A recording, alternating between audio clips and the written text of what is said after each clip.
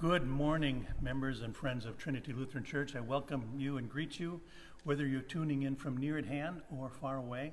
It's always a blessing to have you with us. This is the 6th Sunday of Easter, the Easter season, and in 2 weeks will be the day of Pentecost, which we'll talk a little bit about this morning later on. But I want to offer a few announcements, and the first two are rather sad.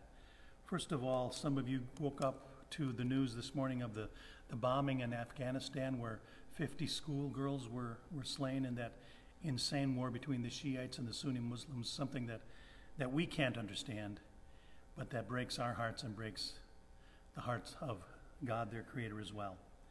And then a lot more close to home, we just received the sad news that a very prominent member of this community, Stevens Point, he's not a member of our church here, but he's so well known in town, Cliff King, lost his life in a car accident yesterday. And so this morning we will keep the King family and all of those families in Afghanistan in our prayers. I want to remind you that we have an opportunity to send in other prayer requests. Please do so during the course of the service, and we'll keep track of them as they come in, and we'll include them in our prayers this morning. And finally, I want to say a profound word of gratitude for all the mothers in our lives. It's Mother's Day, and we want to say Happy Mother's Day to everyone. Not everyone is a mother, but everyone has had a mother. So we're all involved in this, and so Happy Mother's Day to all of us. I especially want to say that I'm thinking this morning of those wonderful women all through our lives who give so much. Not every woman, of course, gets to have children of her own, but even those women are people who go out and find children to share their love with, sometimes as a school teacher, sometimes just the love that they shower upon their nieces and nephews.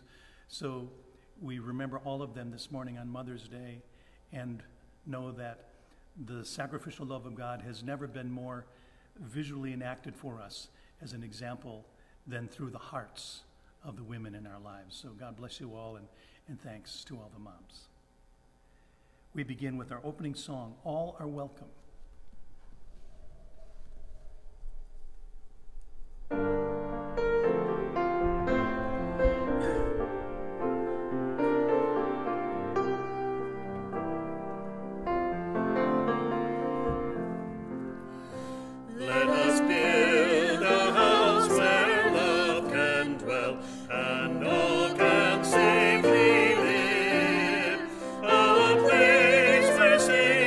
Children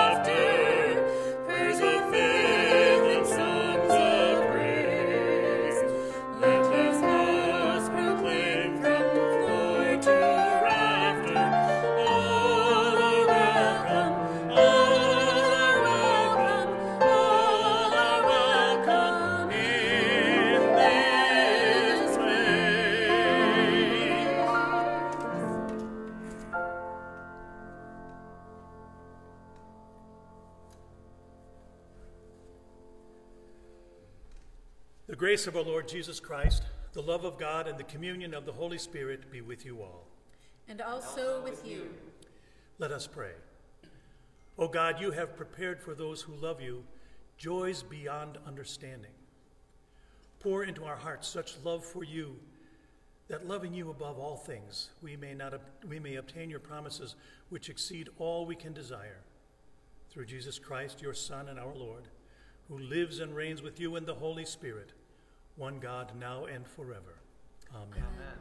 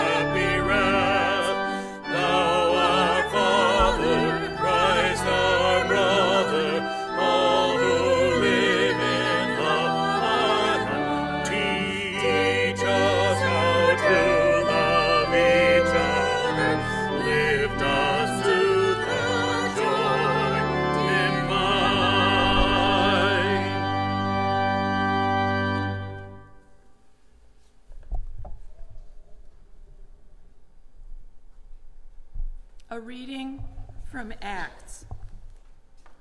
While Peter was still speaking, the Holy Spirit fell upon all who heard the word. The circumcised believers who had come with Peter were astounded that the gift of the Holy Spirit had been poured out even on the Gentiles, for they heard them speaking in tongues and extolling God. Then Peter said, "Can anyone withhold the water for baptizing these people who have received the Holy Spirit just as we have?" So he ordered them to be baptized in the name of Jesus Christ. Then they invited him to stay for several days. The word of the Lord. Thanks be to God. Our psalm this morning is Psalm 98. Our choir has had the pleasure of getting together to produce a recording of it for us.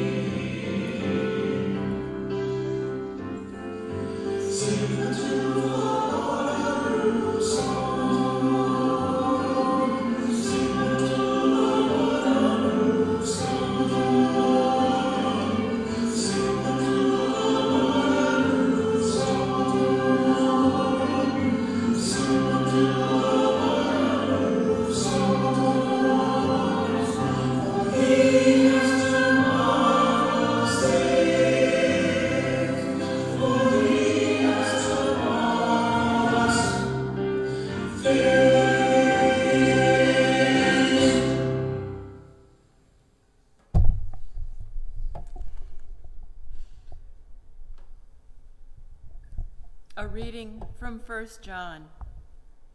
Everyone who believes that Jesus is the Christ has been born of God, and everyone who loves the parent loves the child. By this we know that we love the children of God, when we love God and obey his commandments. For the love of God is this, that we obey his commandments. And his commandments are not burdensome, for whatever is born of God conquers the world. And this is the victory that conquers the world, our faith. Who is it that conquers the world but the one who believes that Jesus is the Son of God? This is the one who came by water and blood, Jesus Christ, not with the water only, but with the water and the blood. And the Spirit is the one that testifies, for the Spirit is the truth. The word of the Lord. Thanks be to God.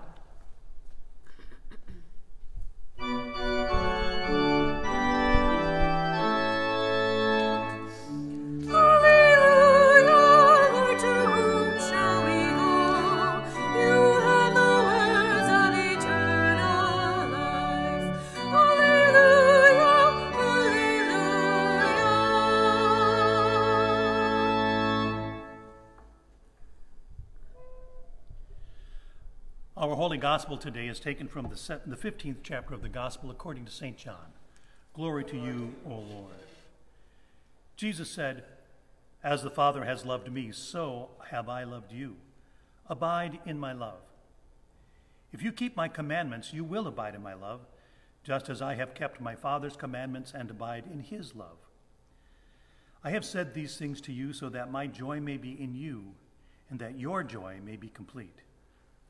This is my commandment, that you love one another as I have loved you. No one has greater love than this, than to lay down one's life for one's friends. You are my friends if you do what I command you. I do not call you servants any longer, because the servant does not know what the master is doing. But I have called you friends, because I have made known everything to you that I have heard from my Father. You did not choose me, but I chose you. And I appointed you to go and bear fruit, fruit that will last, so that the Father will give you whatever you ask in my name. I'm giving you these commandments, that you love one another." The Gospel of the Lord. Praise to you, Christ.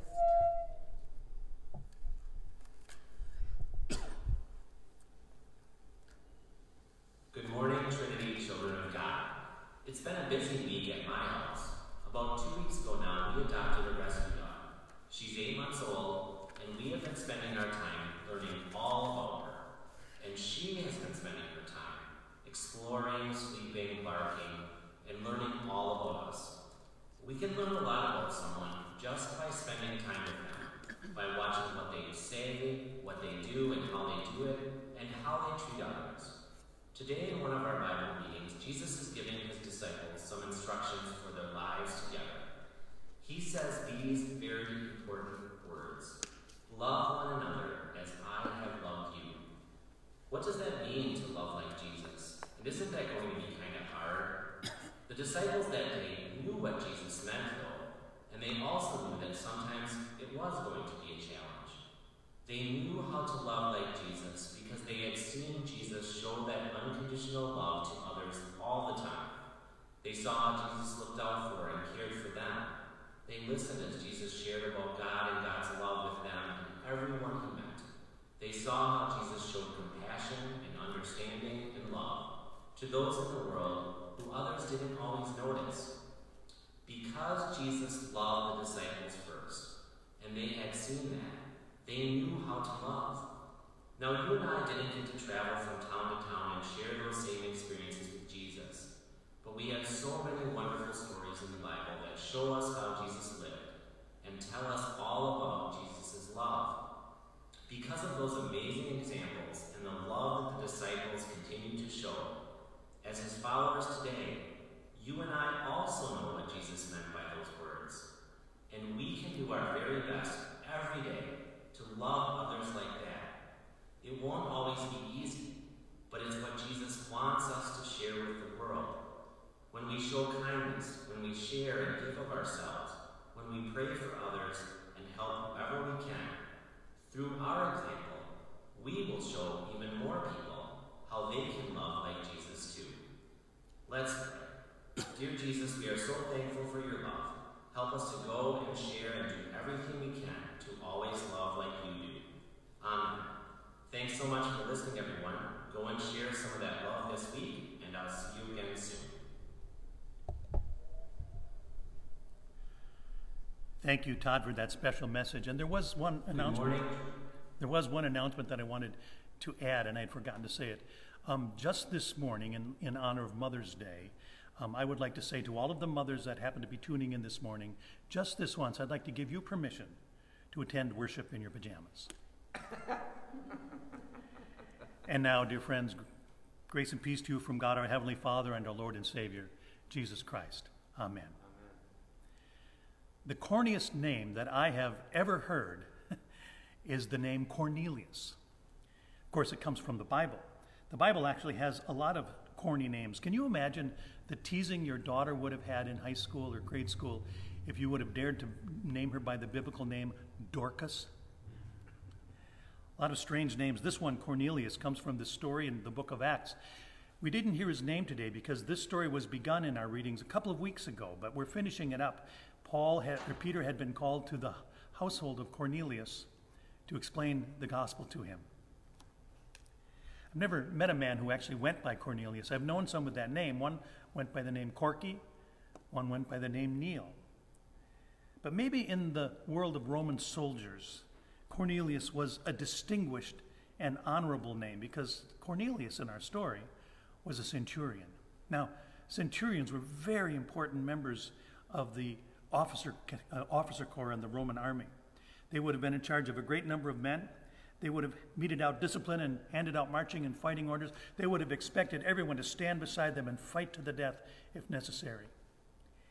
They would be the ones who were most admired and feared in the community.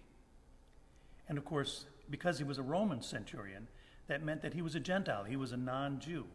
And it is to his home that Peter has been called. Because as it turns out, this centurion, this important and feared man, loved God and wanted to know more about the story of Jesus.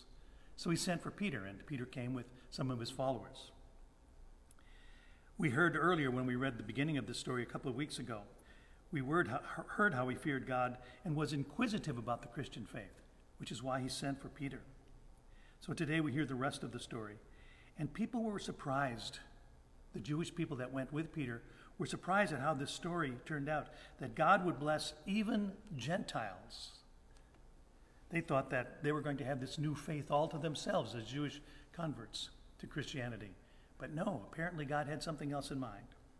Now, the story of Pentecost, which we will read in a couple of weeks, that story tells that the Holy Spirit came to the church like a freight train, and it came into the occupants of this private home sounding like a tornado. It ignited them with flames upon their head. It drove them out as if by a great fierce wind into the street. And there they were speaking in tongues and acting like madmen. And some people thought they had been drinking already in the morning. It was a big event. It was the birth of the church. And there were many thousands of people that came to believe in Jesus just in that moment. The Pentecost story of the church. This story, however, is a mini Pentecost. The disciples were getting used to this idea of the Pentecost by now, by the time we get to the story in the Bible, in the book of Acts. So they were used to some of these gifts that they received, speaking in tongues and healing in Jesus' name and prophesying and all of those things. Of course, they were all good Jewish followers of Jesus. They felt blessed that God would favor them with the capacity to heal in Jesus' name. So they followed Peter to this house to see what would happen as he spoke to this Gentile man. They went to the home of Cornelius. And the whole thing begins once again with Peter preaching as he did on the day of Pentecost. And this time it resulted in numerous people in the household of Cornelius being overcome by the Holy Spirit, speaking in tongues just like the very gift that had been given to the Jewish followers of Jesus. Again, with Peter's preaching and the result of all these people being given the Holy Spirit, it was rather astonishing. But Peter was pretty quick to catch on. Some of the other Jews there perhaps were not. Well, once he sees what's happening, he concludes, since God seems to have made up his mind about these people, we might as well do the obvious thing. We might as well baptize them right now. And they sent for some water to bring them fully into the fold of faith. And just like that, God opened the door of the church to Gentiles, to non-Jewish believers. Cornelius was given a new name, the name Child of God, Friend of Jesus. Just like that, God opened the doors to a new idea and sent the church in a new direction. Just like that, God shed his light upon the Gentiles. Just like that, God opened the door of the church even to the Romans. And that has been the way it is ever since. God keeps opening those doors. What this story reveals to us, as it did to them, is that God is always full of surprises. God is ready to break in whenever and wherever God chooses. God can rip open the doors of our understanding and the doors of our expectations and do a brand new thing. And God can do it completely without our permission. Of course, many of us don't like that idea that God can do these new things so quickly, because we spend a lifetime in our faith learning how to play by the rules, learning how to play various roles in church. We build our churches and our congregations with missions and plans and constitutions and budgets and bylaws and committees and councils. We hire pastors and staff. We structure our ministry the way it's always been structured in our denomination. We do it the right way. We hold our services in the usual way. We expect the usual people to show up, and we expect the usual words to be said, the usual fellowship to follow. That's what we like. That's what we know. That's what we want to cling to. But sometimes I think that God must just smile and say, oh yeah? Just watch this. And just like that, in 1517, the Reformation happened. And just like that, in 1738, John Wesley attended a Bible study at a place called Aldersgate. And just like that, the Methodist movement began, where they started to hold services outdoors, which was unheard of. And Charles Wesley began to write contemporary music, songs to sing in the outdoor revival meetings. And just like that, in 1906, the Holy Spirit showed up at the Azusa Street Baptist Church, and the revival started that began the Pentecostal church. And just like that, people began speaking in tongues and doing miracles. Just like that, the Pentecostal church was born. This happened just over 100 years ago, and you can imagine all of the Lutherans and Episcopalians and Catholics and Baptists and Presbyterians just watching on in wide-eyed wonder at all of the mighty things that God was doing anew, as if it were the day of Pentecost. It all started, all of this started, that one day back in Cornelius' house, with him and his household, with God doing a new and wonderful thing. And when you see these things happen, you just have to scratch your head and say, wow, it looks like God wants to do that now. And a new thing happens. So the question is, what's next? What in the world could be next? With mainline churches all over America declining, with complete uncertainty about what's going to happen after the pandemic, with people now able to attend worship broadcasts alive from the other side of the globe, what in the world could be next? What does God have in mind for us as Lutheran churches get fewer and fewer? What does God have in mind as America becomes less and less a nation known as a Christian nation? What does God have in mind now that cathedrals all over Europe are standing empty as museums? Well, we just don't know what will be next. But we know one thing for certain. We know that along the way, Jesus took Peter aside and said to him, Peter, you are my rock, and on this rock I will build the foundations of my church, and the gates of hell cannot prevail against it. Peter was laying the bricks of the church and its foundation at Cornelius' house. And he and the disciples continued to do that as long as they had breath in them, wherever they went, laying the foundation of the Christian church that we know today. It's hard for us to imagine what will come next, but we know that the Holy Spirit will still be leading us as the Spirit did then. And I have to tell you, God is already planning something new. We don't know what it will be. Something that would be unimagined by us ordinary people, us ordinary churchgoers. But if nothing can prevail against the church of God, then we just have to wonder, what will the church look like in 20 years? What will it look like in 100 years? It will be something that we might not recognize, but it will still be something that nothing can prevail against, because God wants to build his church in the world and nothing can come against it. It may look different than we know it. It might involve different functions than we are used to in our denominational system. It may have strange new music, and it may have some people, perhaps people unlike us, maybe even people that we don't really approve of. That'll be up to God. But God will always find a way to sustain God's church, filled with people around the globe who might have names that sound funny to us, but who will be given new names, the name of child of God, friend of Jesus. And there are only two things about this new church that we can know for certain. It will involve people. It won't be made up of robots. Still ordinary people, a lot of them Gentiles like you and me and Cornelius. And it will also proclaim the gospel love of Jesus Christ, the same gospel love that was proclaimed by Peter in Cornelius' house, the same proclamation of the good news that was shared by Martin Luther in the Reformation and John and Charles Wesley through their songs and hymns during the Methodist movement, the same good news shared by Pastor William Seymour in the Azusa Street Revival, the same good news shared by the Reverend Billy Graham in all of his international crusades for Christ, the same good news that was preached this morning across the street at St. Stephen's Church, or preached down the street at the Baptist Church, or around the corner at the Presbyterian Church, the same good news that is preached today and every Sunday, even here at Trinity Lutheran Church. The Church of Christ will always have that to anchor it, and that will never change. So, are you ready for the new thing that God intends to do with the church? Well, let's pray that we are.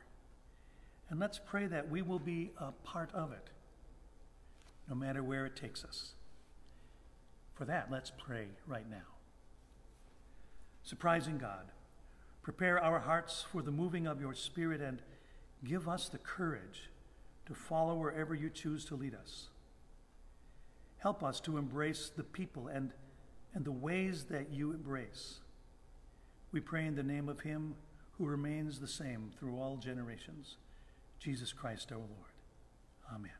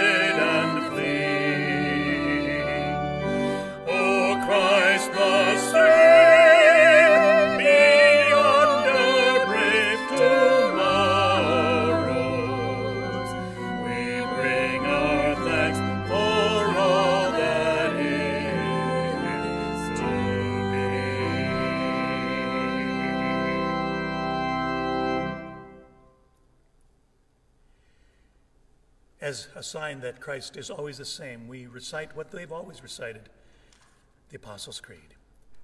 I believe in God, the Father of Almighty, creator of heaven and earth. I believe in Jesus Christ, God's only Son, our Lord, who was conceived by the Holy Spirit, born of the Virgin Mary, suffered under Pontius Pilate, was crucified, died, and was buried. He descended to the dead. On the third day he rose again. He ascended into heaven.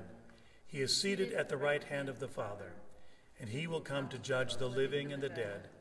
I believe in the Holy Spirit, the Holy Catholic Church, the communion of saints, the forgiveness of sins, the resurrection of the body, and the life everlasting.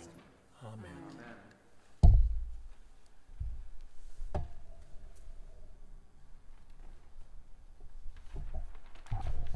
Alive in the risen Christ by the power of the Holy Spirit, we bring our prayers before God, who promises to hear us and answer in steadfast love.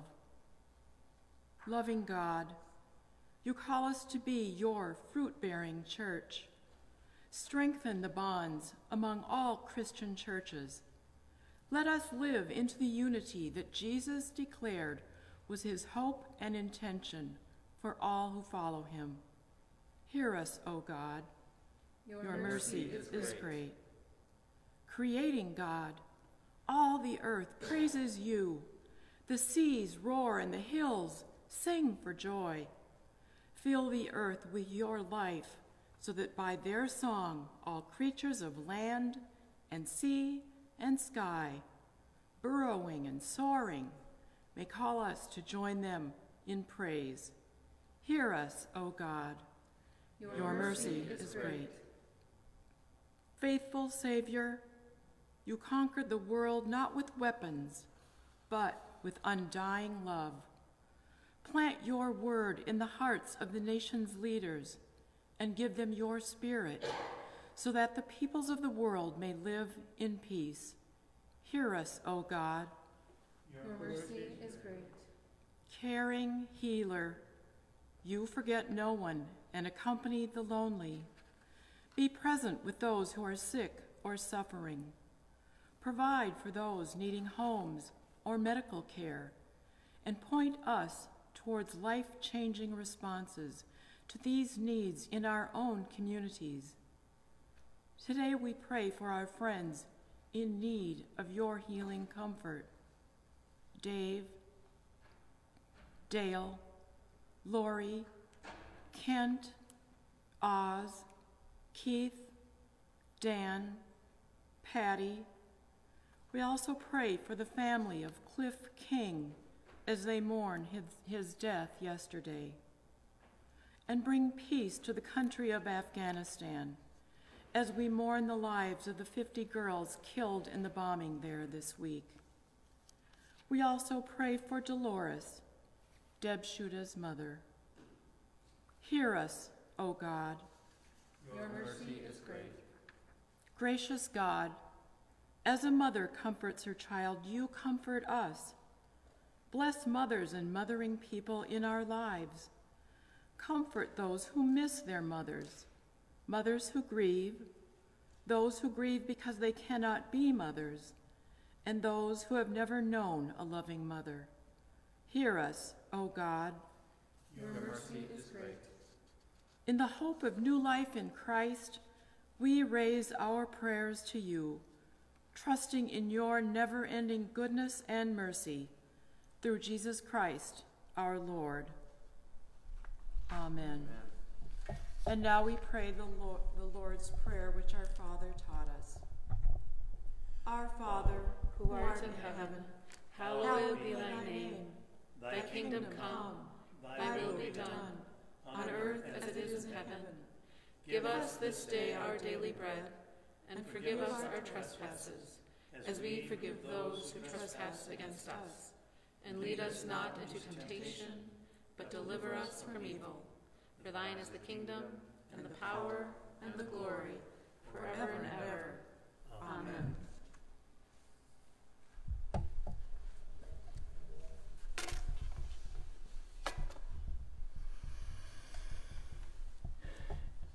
And now please receive this benediction.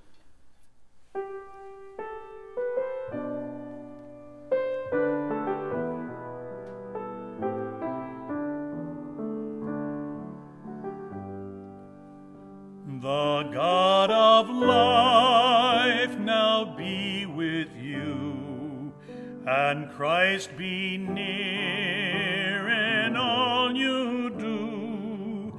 The Spirit guide you with God's light, and keep you safe through day and night, until we gather face to face. May you be strengthened with God's grace.